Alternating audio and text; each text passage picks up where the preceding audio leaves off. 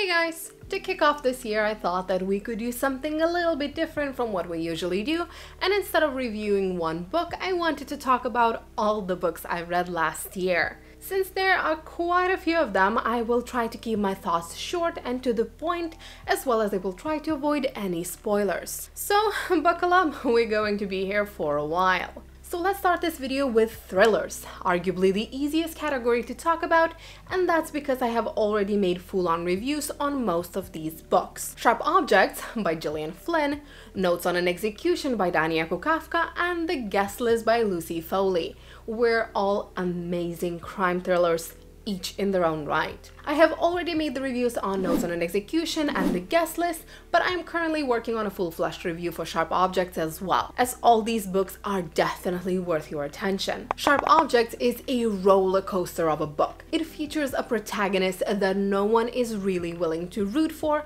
as well as a disturbingly toxic family dynamic. Gillian Flynn has a talent for writing difficult stories about difficult people that you simply can't put down, and Sharp Objects is not an exception. It features an intriguing storyline and multiple plot twists that leave you questioning everything you thought you knew. Notes on an Execution might have just been the best thriller I have read last year, and that's mostly because it was not like anything I have read before. Notes on an Execution is one of a kind. It's the type of book that I will never get tired of recommending to people, and that's because it has it all. It has this narcissistic sociopathic serial killer, full-fledged storyline, and multi-dimensional characters with their own realistic motivations for doing things they do and behaving the way they behave. This fictional book is so well written that reading it you can't help but feel like you are reading an actual true crime story. What's even better, the story is structured in a way which gives a voice to the women who are not directly involved in the crimes committed, yet whose lives are in one way or another drastically influenced by the serial killer. This novel portrays perfectly how interconnected we all are and how one decision can have an unpredictable amount of consequences. Meanwhile, The Guest List is the closest thing I have found to Agatha Christie novels. It's a perfect example on how to write an intriguing whodunit style novel. It features a wide cast of characters and it keeps you on the edge of your seat, as for the longest time you are left guessing not only who is our killer but also who is our victim. Rock, Paper, Scissors by Alice Feeney and The Burning Girls by C.J. Tudor, both mystery thrillers, are another two wonderful books that I just can't recommend enough. Rock, Paper, Scissors features a married couple who decides to take a weekend off in a remote location and try to rekindle their relationship. However, from the very first page you get this nagging feeling that something here is just not quite right. Rock, Paper, Scissors is one of these books where you feel like the more you read, the less you want to root for any of the characters, as all of them start to seem borderline psychotic. It's an amazing book with an unpredictable end, and if you are a fan of mystery thrillers, this book should definitely be on your TBR. As for The Burning Girls, I have already sung a lot of praises to it in my full review video, but to keep it short, in this novel we follow a Reverend Jack who is being sent to a remote village with a small tight-knitted community and a lot of secrets. The Burning Girls has a perfect mixture of supernatural elements and realistic crime story. It explores a variety of topics such as religion, mental illness, and small-town politics, while staying thoroughly entertaining. Now, if you have watched some of my videos before, you might know that Stephen King is one of my all-time favorite authors. Now, what you probably don't know is that he has earned this title only rather recently. Like any other I knew of Stephen King, it's impossible not to. But for the longest time I didn't feel like giving him a try. Can't even explain to you why now. But then I was waiting for a plane, being bored, and ended up seeing that The Shining by Stephen King is on a pretty friendly discount in an airport's bookstore. So I gave it a try and, well, I guess you could call this a love from the first page. My current mission in life is to read and own all the books written by Stephen King. So it will not come as a surprise that all 5 horror books that I've read last year were written by him. Carrie and The Pet Sematary, both horror classics with multiple movie adaptations, and despite the fact that I knew exactly what will happen in both of them, I still enjoyed every moment of it. Jerusalem's Lot in just 40 pages delivered me a more captivating story than some authors managed to deliver by writing full-on trilogies. As well as it pushed the Salem's Lot to the top of my TBR for this year. I just need to get more of King's vampire action. Now, Gwendy's Button Box, a story that Stephen King has co-written with Richard Chizmar, as well as the first part of the book trilogy by the same name, was honestly a bit of a miss for me. I got very intrigued by the premise of the story of a girl who was given a little wooden box from a complete stranger for safekeeping. A box that regularly rewards its owner with different gifts, treats, and coins, making the little girl's life significantly better. Yet at the same time, when treated without caution, the box can cause death and destruction. So as I said, the premise for a great novel was there, but the story itself seemed a little lacking to me. It felt a little too light and too simple to be King's book, or a horror novel for that matter. I guess I just need to give the other two books in the trilogy a try to get the full picture. But as a standalone book, I can't say that it left much of an impression on me. And lastly, we have The Long Walk. Now, this novel was definitely among the top 5 books I have read last year. It's a very straightforward story about 100 boys who volunteer to participate in a race of a sort, where they all need to walk keeping a steady pace without ever stopping. If they stop, they die. And the race only ends when there's only one boy walking. I remember explaining the premise of this novel to my boyfriend and him being confused about it. He looked at me and asked, "So what, they just gonna walk the whole book?" And yeah, that's exactly what happened.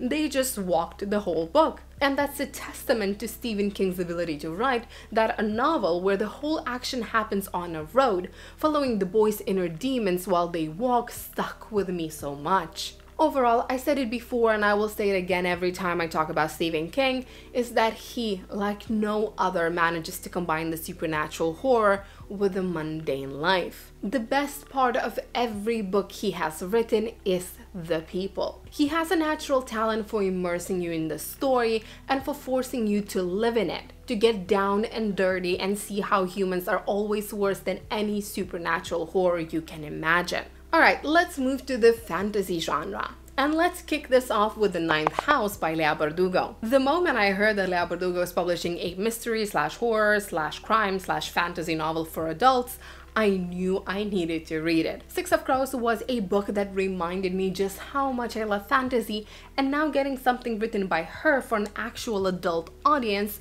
seemed like a dream come true. So I bought it and started reading it, and honestly, quite some time had to pass before I started enjoying it. So the book follows a young woman named Alex, and let's say she didn't have the most wholesome upbringing. Early in life, Alex got mixed up with a bad crowd, which led her into the life of crime and drugs. After the things got seriously sideways and Alex became the only survivor of horrific multiple homicide, she is given a second chance. A possibility to enroll into Yale with a contingency that she will help to keep Yale's secret societies and their activities in check. The novel has a very convoluted and interesting lore. It doesn't shy from difficult topics, and all through the book you can feel that the stakes are high. At the same time, Ninth House is not very easy to read. If anything, at least the first half of it is very confusing. It jumps from one time point to another, it doesn't have any characters that I would consider likable, and it takes a little too long before it starts giving us any actual explanations on what is going on. Weirdly enough, reading the first half of the book, I couldn't shake the feeling that I might have missed a prologue or a short story, which would make this one more understandable. That being said, I have no doubts that I will give a second book in the Alex Stern series a try. The Song of Achilles by Madeline Miller is a fantastic novel that I can't recommend enough.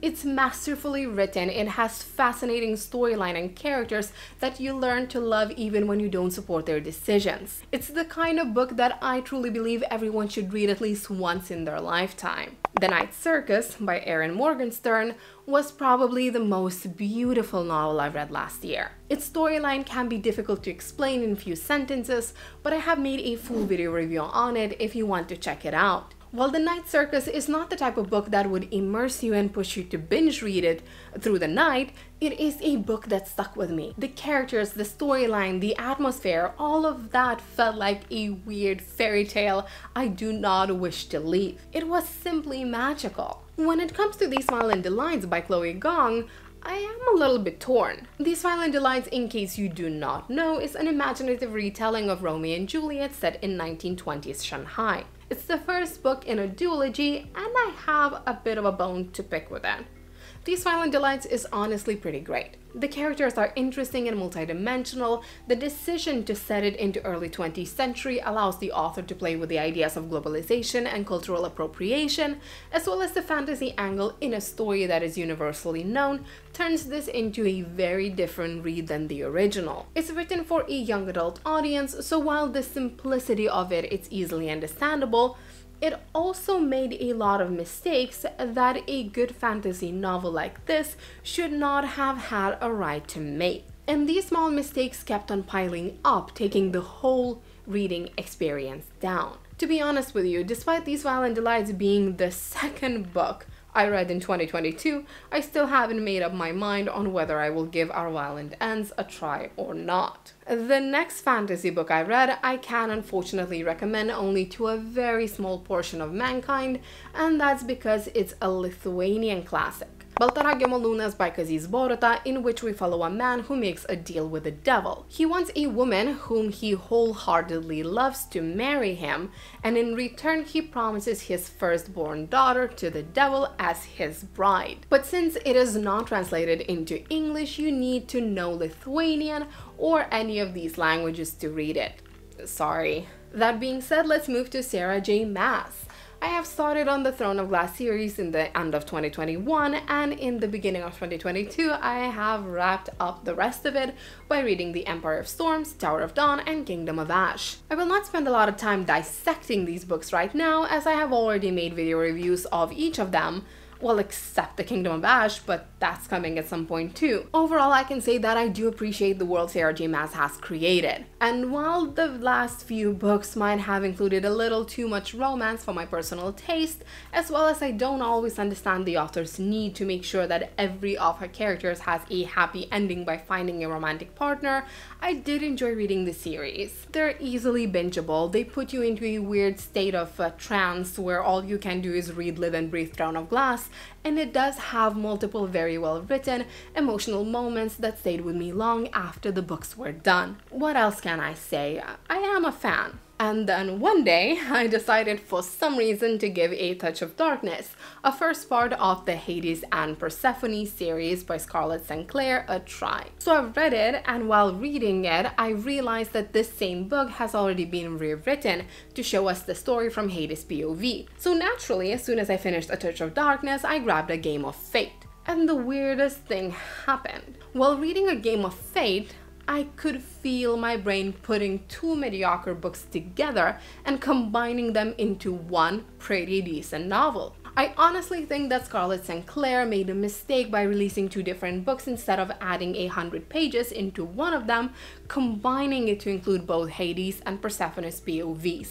A Touch of Darkness by itself is pretty boring. You follow a girl who is a god, yet since she doesn't have her powers, you spend quite a lot of time observing her doing mundane things, like working. At the same time, A Touch of Darkness does a pretty bad job at fleshing Hades out as a character. Meanwhile, A Game of Fate fixes these mistakes by giving us a novel which is rich in lore, giving us a god who's very much involved in all of the riveting action. At the same time, if I would have read only A Game of Fate, I would have not understood Persephone or her struggles with her mother or self-image at all. As I said, these two books should have been one, and nobody can change my mind about that. Alright, now that we're done with fantasy, let's proceed to romance. I gotta point out that for the longest time, crime and horror have been my two to-go genres. Yet somehow during 2021, I found a new appreciation for romance novels, and well, to celebrate my newfound love for love, last year I have read basically any romance novel I could get my hands on. Therefore, let me apologize in advance for the amount of stupid books I'm about to subject you to. You know what?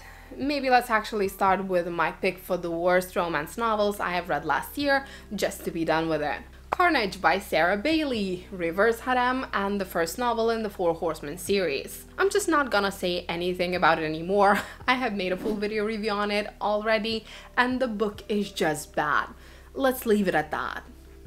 Very bad. Mancard by Serena Bowen and Tanya Eby, enemies to lovers story, and a second book in the Manhattan series. I have skipped the first one, so I don't know anything about it, and I'm sure as hell not gonna read anything else from this series. This book is very stupid. It's supposed to be enemies to lovers, but it's not.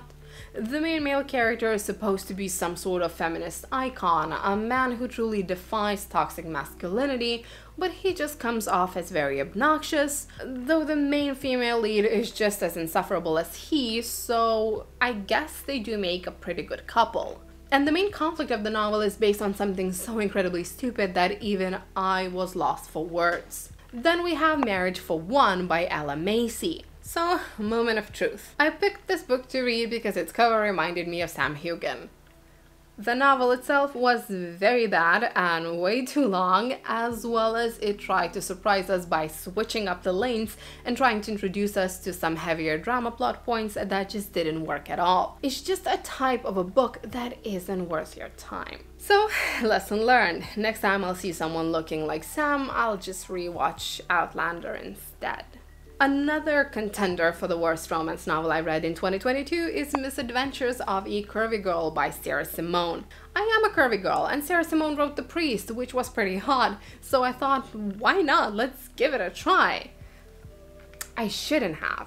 There is nothing good about this novel. Characters are annoying more often than not, the three-way insta-love comes completely out of nowhere, storyline is basically non-existent, and the main conflict could have been solved, and it is solved with a 2-minute conversation. And lastly, we have Fight or Flight by Samantha Young, which admittedly is the best written book among these worst romance novels, but at the same time, the book made me beyond mad. The writing style of Samantha Young is genuinely pretty clever, and the book is entertaining enough, but the messages presented in this novel just suck.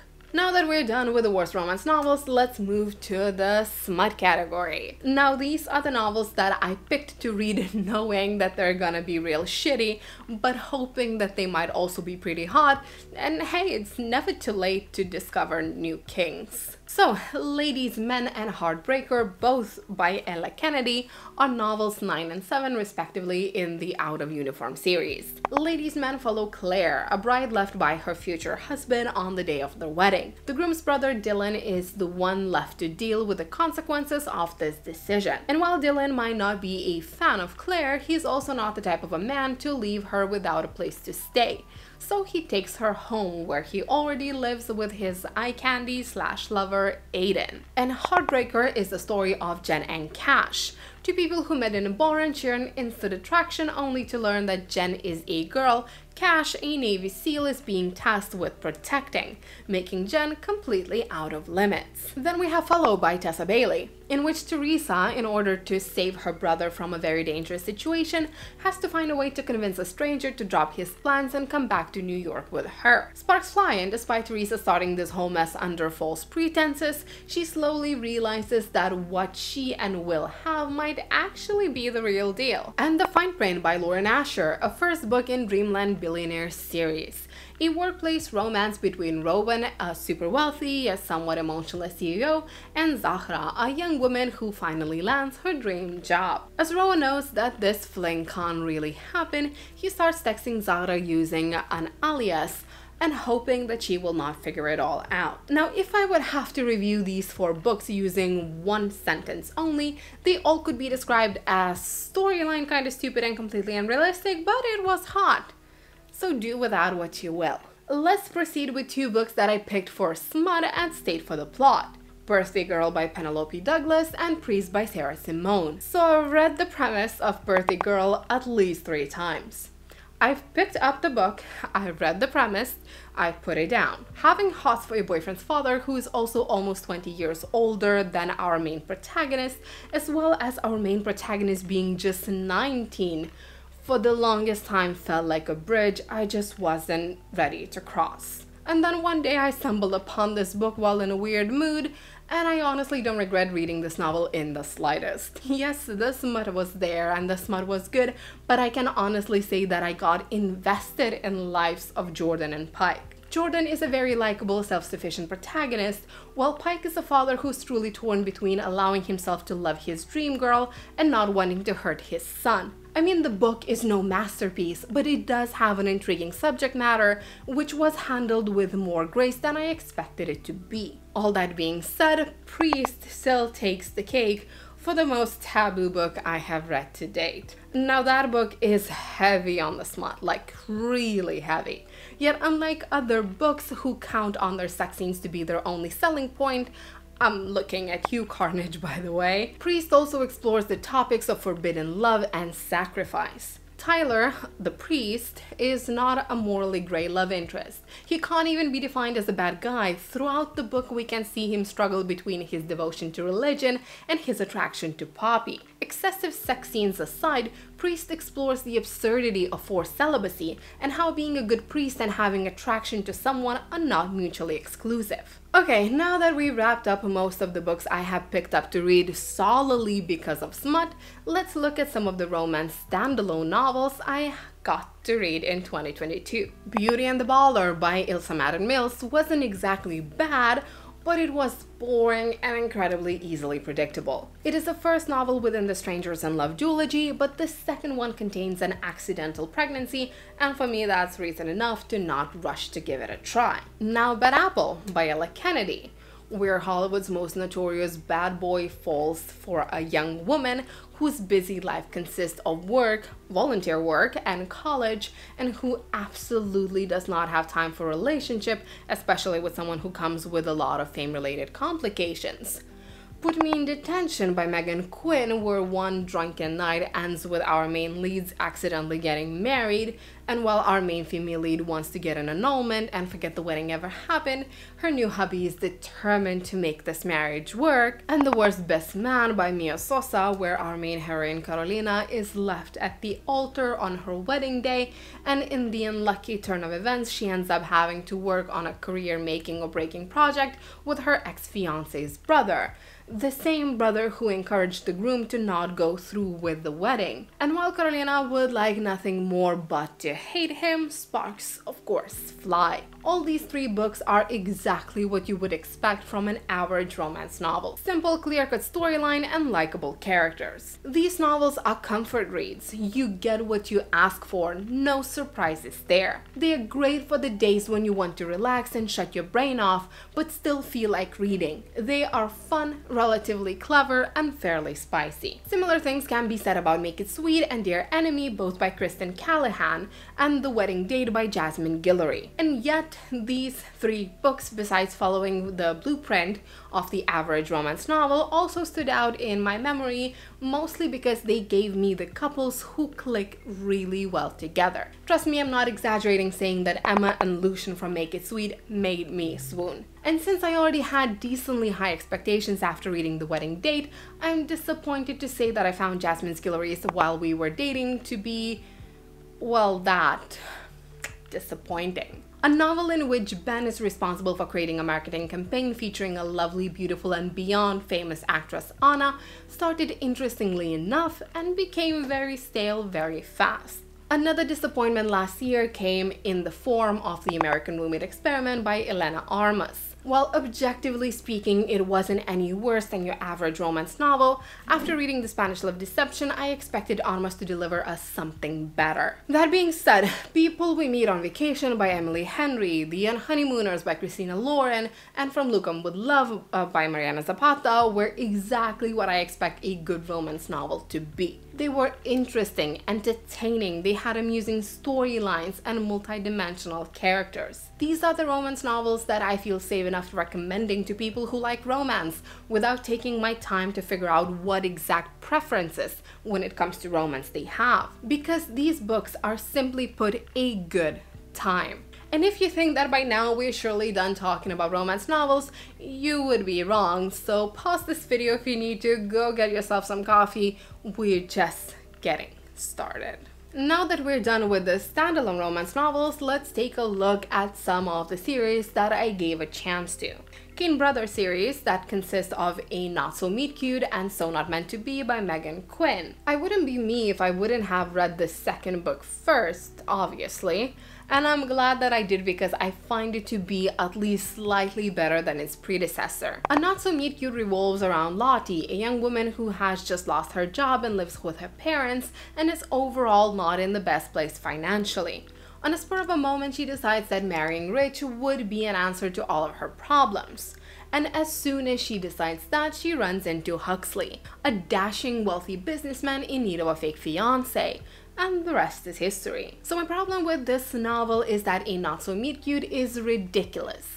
Not funny, but ridiculous. The dialogue and the actions of the characters are cringy more often than not, and any scene that could have any emotional depth is just being played for laughs. And while this might be something that other readers enjoyed, it just wasn't something I do. Meanwhile, So Not Meant to Be is a story of Lottie's sister Kelsey and Huxley's brother JP. The premise of this book is even simpler. JP is a life of a party, a playboy that doesn't take anything seriously, and he has his eyes set on Kelsey. Kelsey, on the other hand, is a believer in true love, and for her, JP's attitude is nothing more than an annoyance. That is, until they both are being sent to San Francisco for a work assignment and forced to share an apartment. While this book is not a masterpiece either, I found it to be less annoying than A Not So Meet Cute. There.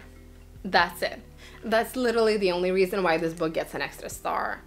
Sue me. Talking about Megan Quinn, in 2022, I have also had the pleasure of reading her Getting Lucky series, which weirdly enough became my favorite romance series of the year. Getting Lucky consists of The Second Chance, That Forever Girl, The Secret Crush, and That Swoony Feeling. Each of the 4 novels is dedicated to one of the Knightley brothers, and all of them are set in a small town known as Fort Snow, as well as features a reoccurring cast of characters. I know I will oversimplify this explanation, but all 4 novels are connected by one event.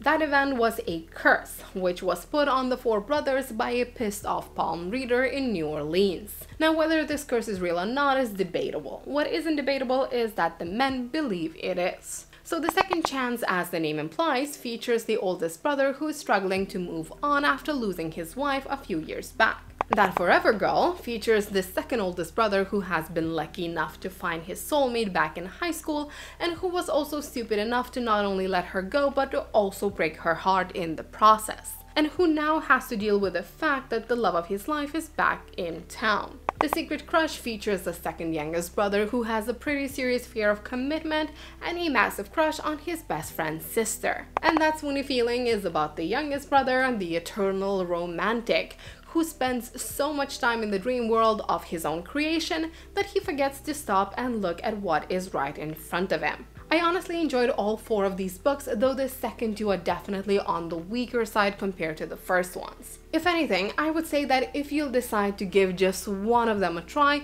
you should go with That Forever Girl. Overall, all 4 of them have such a feel-good vibe. They're simple enough, the characters are the type of people you want to root for, and the happily ever after is promised. Twisted series, on the other hand, well, let's just say that I could have lived for the rest of my life happily not knowing it existed. The Twisted series by Anna Hong comprises 4 novels. Twisted Love, where we get a story of Ava, a young college girl who falls in love with her emotionally unavailable best friend's brother, who of course is also a genius billionaire and very, very dangerous. Twisted Games, where we get a story of Bridget, a princess of a small European country who falls in love with her super broody and masculine bodyguard. Twisted Hate, where we get a story of Jules, a storm of a woman who falls for her best friend's brother, a man whom she cannot stand and who in return cannot stand her. And Twisted Lies, where we get a story of Stella, an angelically beautiful woman inside and out who falls for the dangerous yet devastatingly attractive psychopath.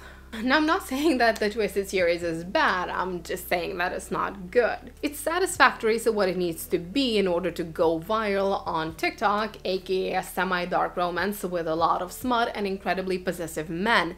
But that's the only thing it really has going for it. Twisted Love, in my opinion, was the worst of the series, basically unreadable. I'm working on a video review for it right now. Twisted Games was more consistent and better written, yet mostly boring. Twisted Hate must have been my favorite of the series, though still very average, but at least it did a decent job creating a tension between our main leads and actually following through with this enemies to lovers trope and not giving up on page 5. I'm looking at you, main card. The Twisted Hate, however, starts going downhill in the second part of the novel because it seems that all Twisted books must include a man who is subjectively a bit of a piece of shit and at least one murder. That brings me to Twisted Lies, probably the second best novel in the series. The storyline in this novel is stupid, the main characters are rarely likable, and the power the main male holds is somewhat cartoonish. But at least the leads have great chemistry, and that's already a big step up from Twisted Love. Okay, let's take a break from all these dangerous, psychotic, and super hot men and talk about a few series that have started that are a tad more realistic. So I bought the whole Wild trilogy by K.A. Tucker on my Kindle right away because the premise of the first novel sounded intriguing, and Amazon at the time had some sort of a deal that made it cheaper to buy all 3 at once rather than one by one. However, juries are still out on whether I'll end up reading all 3 of these books. That's not because I didn't enjoy The Simple Wild. Quite the contrary, I liked it a lot. I even took a little break for crying towards the end of it. The Simple Wild is about a city girl, Kala, who travels to a small town in Alaska and hopes to reconnect with her estranged father, where she eventually finds herself torn between her desire to go back to her life in Toronto and her attraction to local Alaskan pilot. Now, I liked this book because it was very simple, very down to earth. It didn't need any trauma subplots, murders or stalkers or natural disasters or fake relationships or marriages just to be entertaining. It's a simple, heartfelt novel about people and their relationships. In addition to that, I found Kala's and Jonah's chemistry to be great, despite the fact that Jonah is a little rough around the edges. And while some readers might not be his fans, to me he just seemed like a man who's set in his ways, which I can understand. So as I said, the characters are great, chemistry is great, plot is interesting, and the writing K.A. Tucker does transports you right into that beautiful wildness. So the reason why I'm not rushing to read the second and the third part is because I do not think that they were needed. If anything, I'm afraid that they might ruin the first novel in the series by adding unnecessary drama. If any of you did finish the whole Wild series, please be so kind and let me know if I should continue them or not. Now, Knock Them Out series by Lucy Score is something that I am sure I'm gonna continue reading. As of now, only the first novel, Things We Never Got Over, is out, and funny thing, I was awaiting this book for quite some time. The premise of it just sounded ridiculous. A runaway bride, Naomi, travels to a small town to help out her evil twin sister. Her sister, however, being evil and such, steals her car and leaves her with an 11-year-old niece she didn't even know she had. Meanwhile, Knox, a bad boy, no commitment kind of guy, sees all of that going down and for reasons unknown decides to help Naomi out. Like I said, it sounds ridiculous. For months I would pick up this book, start reading the synopsis, remember that that's the one who seems like a stupid soap opera, and put it back down on the shelf. Until one day I gave in. I bought it, I brought it home, and I thoroughly enjoyed it.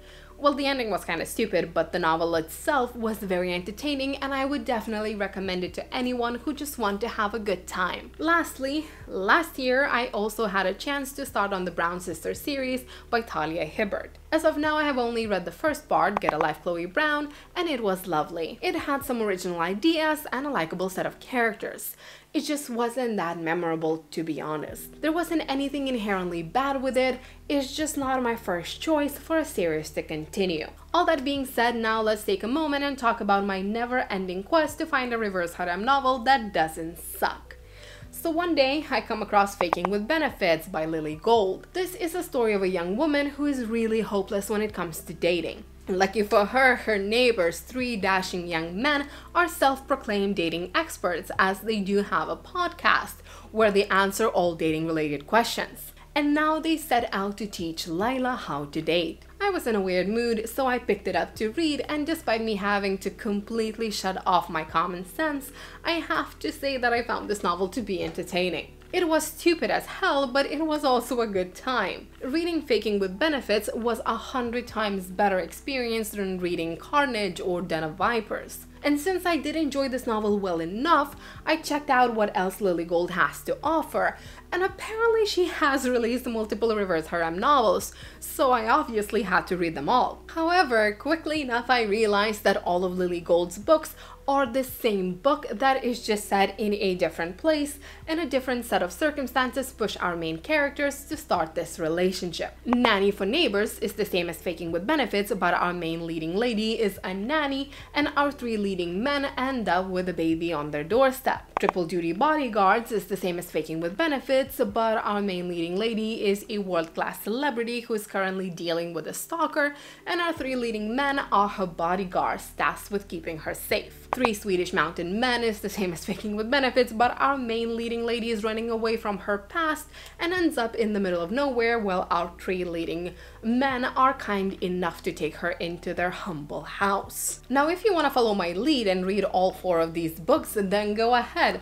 But honestly, after I finish them all, I can say that a much smarter choice would be just to figure out which of these scenarios seem the most intriguing to you and forget the rest. As for reverse harem, last year I was also recommended to check out a fantasy reverse harem story called Pack Darling by Lola Rock, which consists of 2 novels by the same name. And I want to just point out how grateful I am for this recommendation, because the first book in the Pack Darling series has to be the best reverse harem book I have read to date. The main issue I tend to have with reverse harem novels is that everything is usually overly sexualized. There's no actual story, no character development, no originality. The plot in these novels is usually just something used to connect the never-ending sex scenes. In Pack Darling, however, plot matters and characters do too. As I've said, this is a fantasy novel, so it is set in a world where werewolf packs exist out in the open and where they have whole social systems put in place, making their lives easier. The story is a little difficult to summarize, but to make it as simple as possible, we follow a pack of alpha wolves. Werewolves? It's never really defined, but that's just what I assumed. So we follow them while they are being forced to take an Omega into their pack. Omegas are the heart of a pack, though not any pack can afford to have one as they are so rare. Our main female lead is an Omega who doesn't want a pack, and our main male leads are a pack who doesn't want an Omega, as they already have one. Yet none of this is about what they want, it's about what they have to do. Yeah, I guess my explanation just made you even more confused, but trust me, if you are into fantasy and if you want to check out something a little more different within the reverse harem category, then give Pack Darling a try. Truth be told, I found the second novel in the series to be significantly weaker than the first one, but you can only get the full story by reading them both. So before we start wrapping the romance part of this video up, let's look at a couple of authors that were especially dominant in my read list last year. Colleen Hoover and Tessa Bailey. I didn't even realize until I sat down to make this video, but last year I read a total of 13 books by Colleen Hoover. So let's make this easier on ourselves and let's divide them into 3 categories.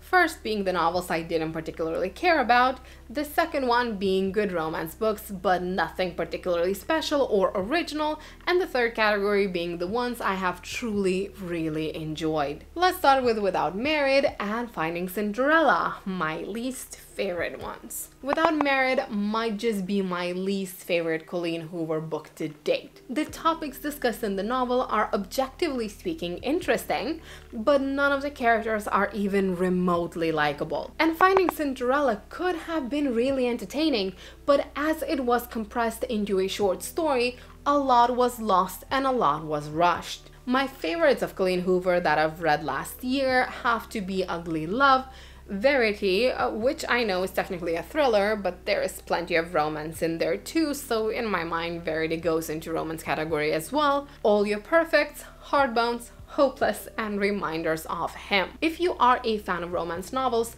every one of these novels I just mentioned should be a pleasure to read. None of them shy from difficult topics. All of them are filled with lots and lots of emotion and are very easily bingeable. Lastly, we have novels that are neither very good nor very disappointing. And in this category we have Losing Hope, for giving me the POV I so desperately wanted to read from, yet for not giving me the same emotional roller coaster Hopeless took me on. It Starts With Us, for giving me a closure I didn't know I needed, yet for feeling more like a fan service and not an actual well thought through novel. Confess for being heartwarming and entertaining and sad, yet for dealing with the main threats to our heroine in the laziest way possible. Regretting You for being heavily packed with drama and for introducing both Jonah and Miller into my life, yet for making every conflict of the novel to be driven by miscommunication trope, and maybe someday for giving me a glance into a life of falling for someone with a disability,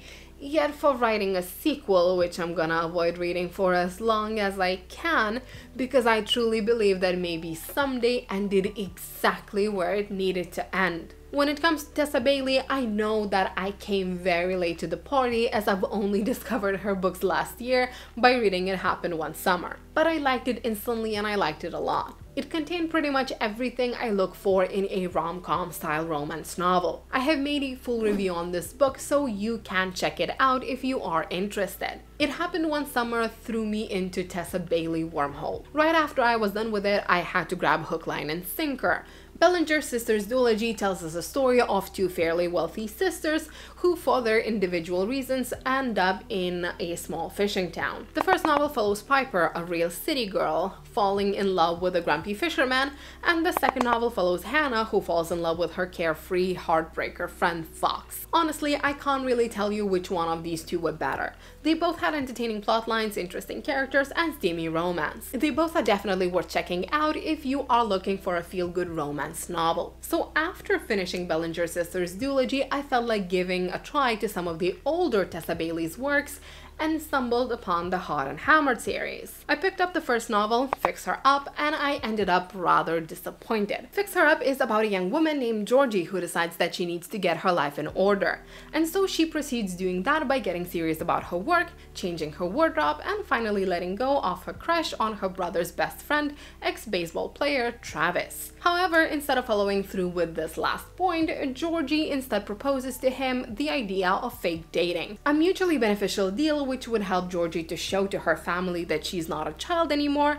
and it would help Travis to get rid of all the women who still follow him around, reminding him of his glory days. And would you believe it, Travis actually starts falling for Georgie. Now, as I've already said, I wasn't a fan of this book. It wasn't even anything specific that I had issues with, it was just boring, and Georgie didn't work for me as a character. So after reading Fix Her Up, I really thought that I will take a break from Tessa Bailey until I realized that the third novel in Hot and Hammered series, Tools of Engagement, features a couple in which the female lead is few years older than her love interest.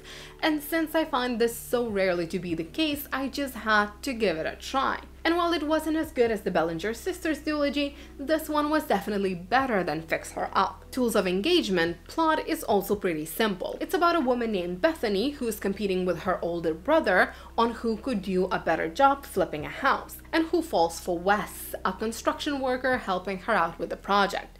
Someone whose flirty advances she finds incredibly annoying, yet someone she has to count on if she wants to have a chance of winning this bet. As I've already said, this novel wasn't a masterpiece by any means, but Bethany's relationship with Wes was pretty damn adorable. And I've actually finished last year with Tessa's Christmas novel, Window Shopping. Now, Window Shopping is about a young woman who suddenly gets an opportunity to prove herself at her dream job just to realize that she has the hots for her boss. This one was a bit of a mixed bag for me. I guess what I've been trying to say this past couple of minutes is that I'm still not sure if I'm a fan of Tessa Bailey or not. I know I'm a fan of Bellinger Sisters, but as for Tessa Bailey herself, I guess only time will show. Now, before we wrap up the romance category and talk about my favorite romance novels I read last year, let's take a moment and talk about Homefront by Kristen Hanna. I have struggled a lot to find a category or a spot within this category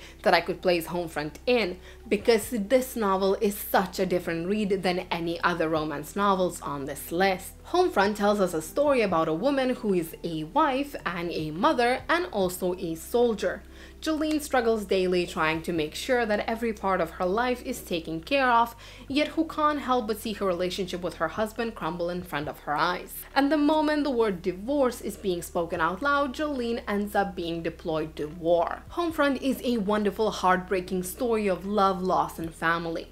It made me angry, it made me sad, and it made me hopeful as well. It's one of these books that I know I will be recommending to people for a long while to come. And so let's finally wrap up the romance novels with the best ones I have read last year. The Kiss Quotient by Helen Hong was something that I grabbed from the library knowing nothing about and ended up being very pleasantly surprised. This novel is about Stella, a brilliantly intelligent woman who, for a variety of reasons, is very inexperienced when it comes to dating. In order to get better at it, Stella decides that she needs the help of a professional and hires an escort named Michael. Now, when I read this description, I expected this book to give me a spicy story that I will quickly read and forget.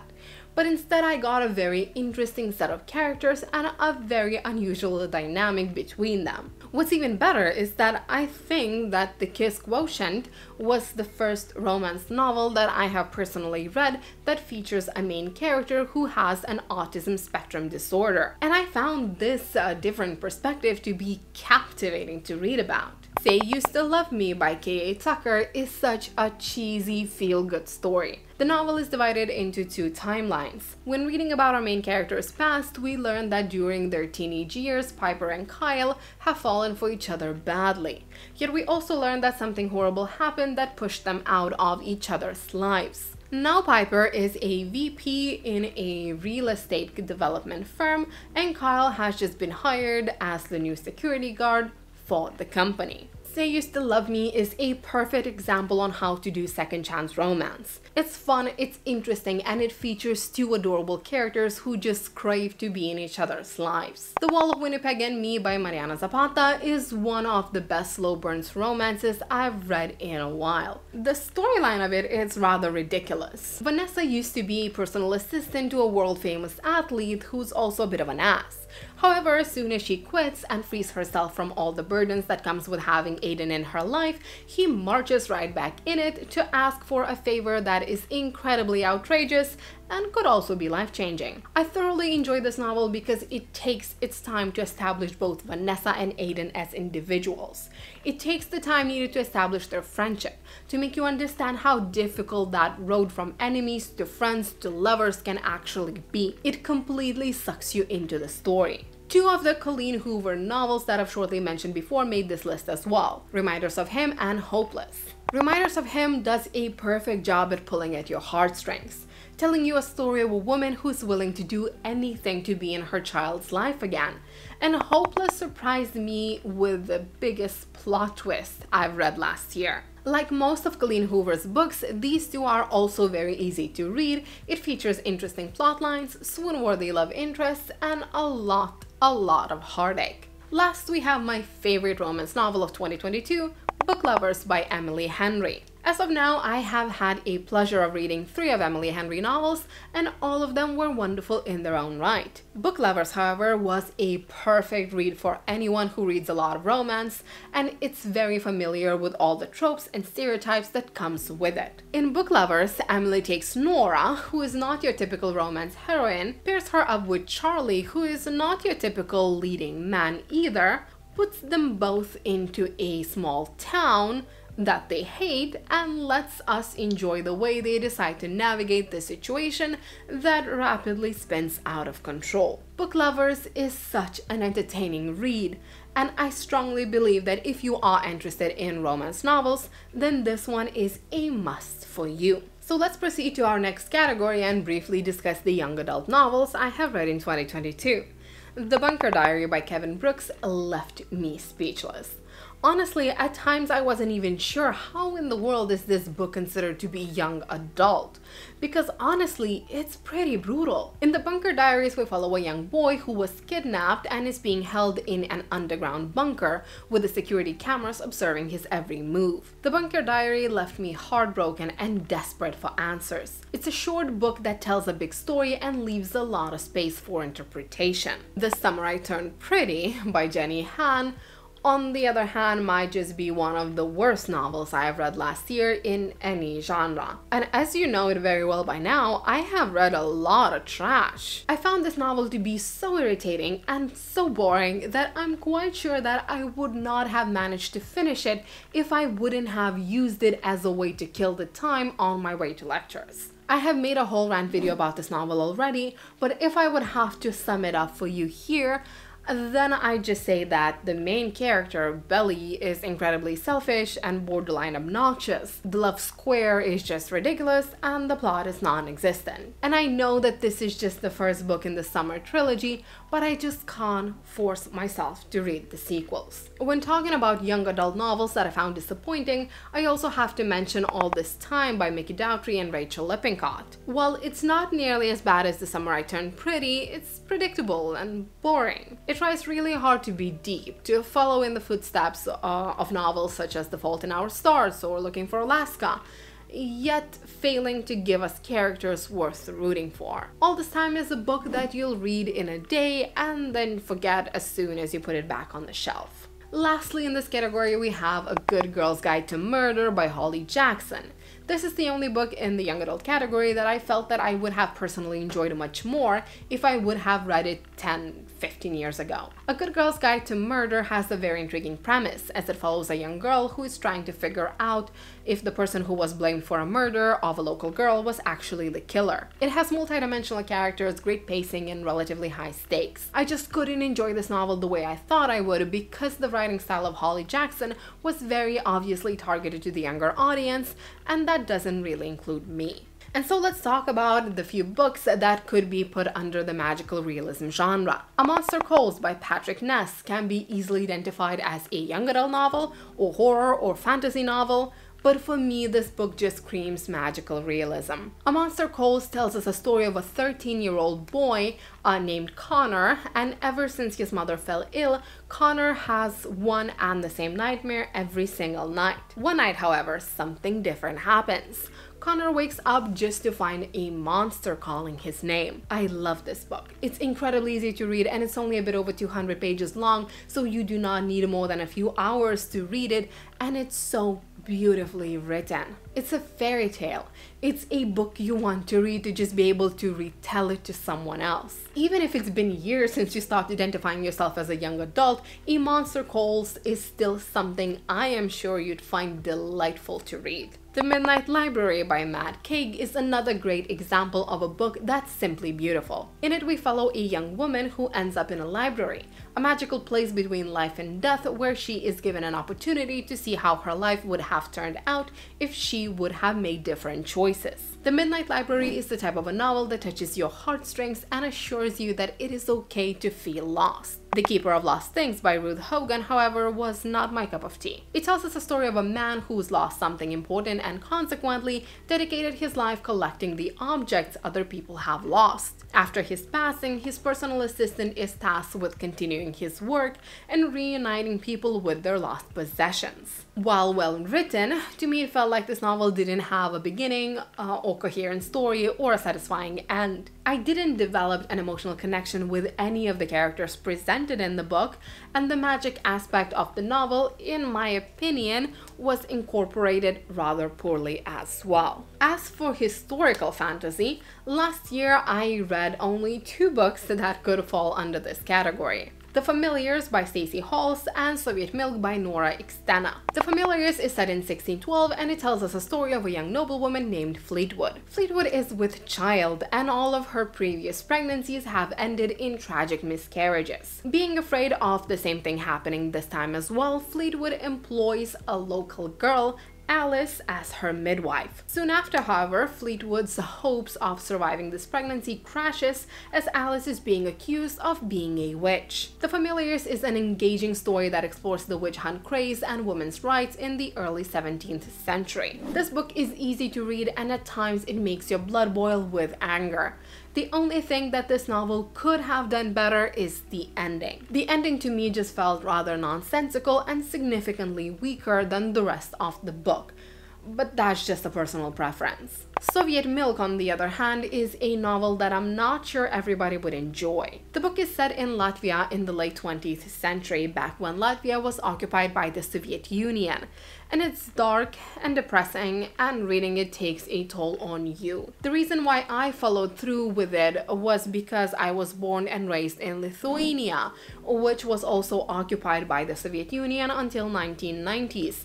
And so the story being told in Soviet Milk hit close to home. People who are not familiar with what happened in this time in history, or who do not have any personal attachment to it, however, I doubt would find this novel riveting. Now, every year I try to educate myself and read at least one classic novel. I feel like a lot of people have issues reading the greats because they were forced to read them and overanalyze them back in high school to the point where even looking at a classic novel gives them the shivers. And I'm not an exception. Last year, however, I finally took the time to read the two big ones, important ones, Pride and Prejudice by Jane Austen and The Great Gatsby by Francis Scott Fitzgerald. Now, while I do understand the historical significance these both novels hold, I'm just not a fan of period dramas. I was reading Pride and Prejudice and all I could think about was just how little I care about all these snobby people and how much more interesting it would have been to read about said snobby people from the perspectives of their household staff. Now, these people have real problems and real hardships. Meanwhile, reading The Great Gatsby, I just struggle to stay awake. I know, me not appreciating this classic masterpieces as much as I should makes a lot of people angry, but what can I say? They are just not my cup of tea. Last genre I wanted to explore with you in this video is nonfiction, and truth be told, I do not like reading nonfiction.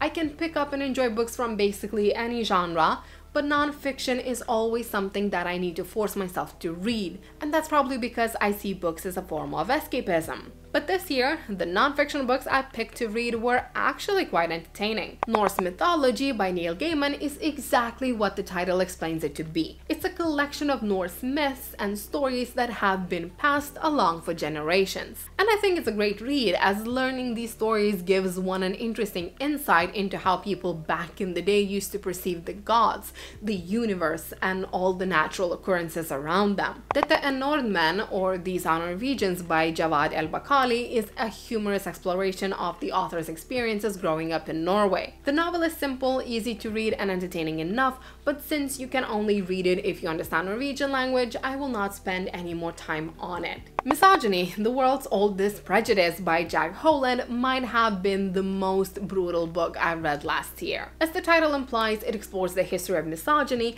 and while it might not be the most thorough exploration of it, for a person like me who never did any actual investigation into the topic, it felt like a great starting point for any further research. And lastly, we have Friends, Lovers, and the Big Terrible Thing by Matthew Perry. Now, I grew up with Friends. I rewatched Friends more times than I can count, and I knew that I would be reading this book as soon as it came out. And I was not disappointed in the least. To me, it felt like Matthew Perry wrote this book without any intention of being perceived as a victim of circumstance or even as a good guy. He lays down all the nasty details of his addiction and tells us about the people he lied to, cheated on, and hurt throughout the years. I found this book to be raw and gritty and one of my favorites of 2022. So here it is, guys, the 100 books I've read last year. Thanks for checking out this video, and I hope I see you again, and I hope you enjoy your reading in 2023.